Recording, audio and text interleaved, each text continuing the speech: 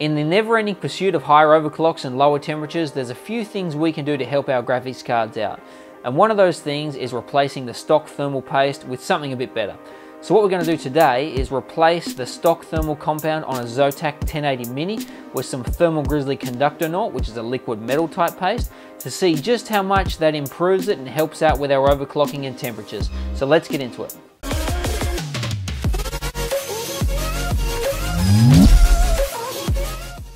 Alright, so what are we going to do? How are we going to get the baseline figures for the before results?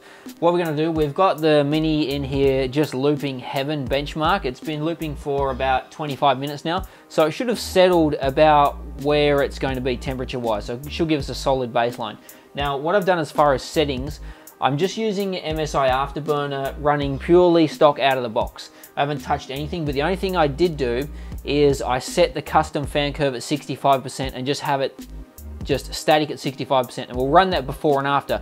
That way the results aren't skewed by the fan curve mucking around, because the temperatures are going to be lower and I didn't want it to, affect the end result. So the fan percentage is locked 65% regardless.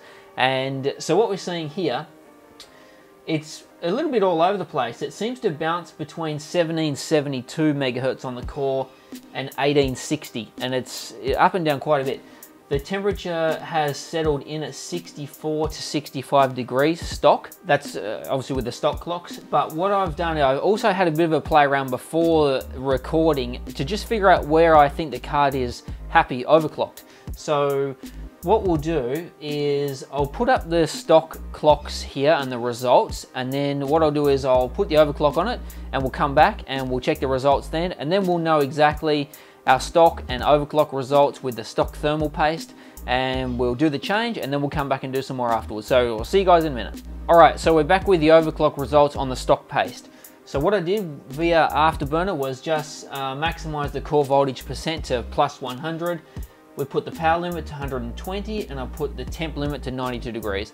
And then what I did was I added another 120 megahertz on the core and 250 megahertz on the memory, which translated to a core clock of around 1947 to 1989 and a memory clock of 52, 58 megahertz. And the temperature went up from what it was before up to the 68, 69 degrees, and it's plateauing there. So I think that's given us what we need as a base figure on the stock paste. So let's go ahead and swap it out with some Conductonaut and then come back and see how it fares.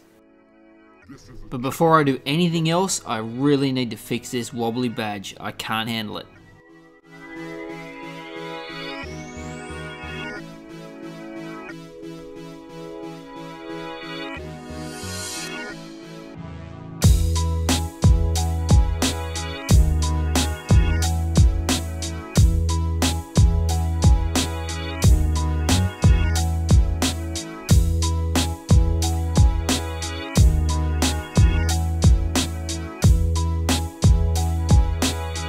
So removing the cooler from the Zotac 1080 Mini is actually really straightforward.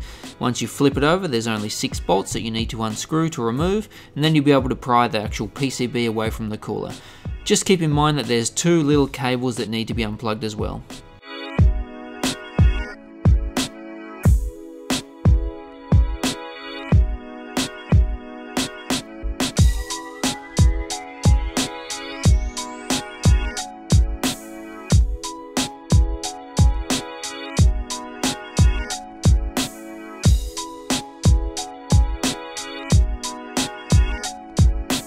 So with the cooler off, we get our first look at the Zotac's stock thermal paste, and you can see that they were pretty liberal with it. And in order to get it all off, I actually had to make it look much worse before it started to look any better.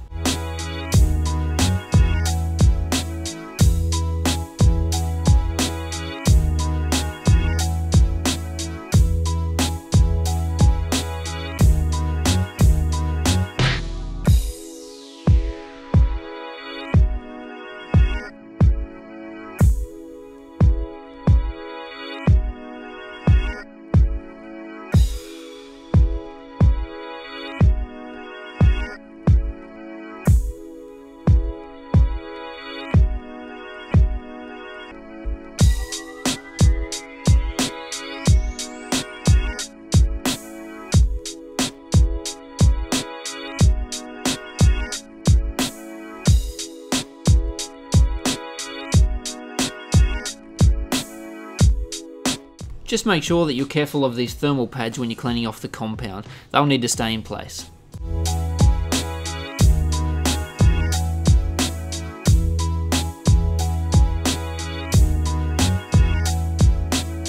And it's now time to put on the Conductonaut. So one thing to keep in mind with this stuff is that a little bit goes a long way, and you can always add more on afterwards, but it's very difficult to take off. So just keep that in mind. Just be careful not to spill any of the Conductonaut across the side of the die onto those little resistors, because it is conductive after all, and that could cause issues. If you feel the need, you could put down some electrical tape or something just to protect it, but I was pretty confident that I wouldn't spill any.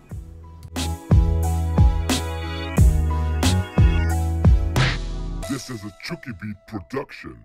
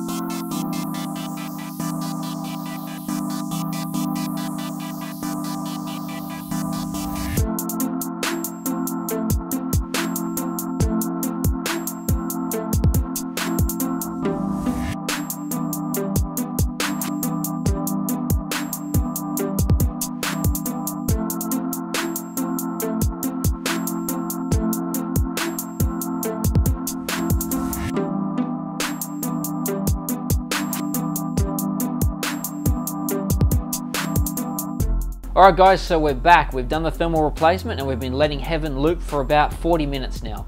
Now, running stock clocks, so equivalent to what the card would be doing out of the box with no interference from MSI, apart from setting fan at 65% and leaving it, we saw the maximum temperatures drop to 54 to 55, which is a 10-degree drop over the stock thermal paste.